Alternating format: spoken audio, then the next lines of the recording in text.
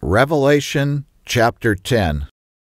And I saw another mighty angel come down from heaven, clothed with a cloud, and a rainbow was on his head, and his face was as it were the sun, and his feet as pillars of fire.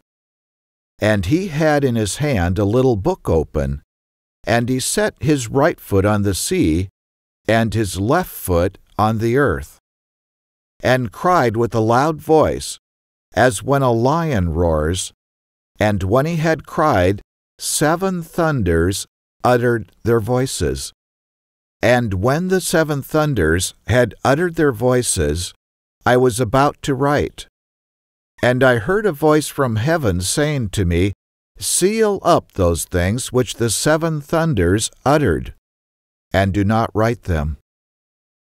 And the angel which I saw stand on the sea and on the earth lifted up his hand to heaven, and swore by him that lives forever and ever, who created heaven, and the things that exist in it, and the earth, and the things that exist in it, and the sea, and the things which exist in it, that there should be no more time.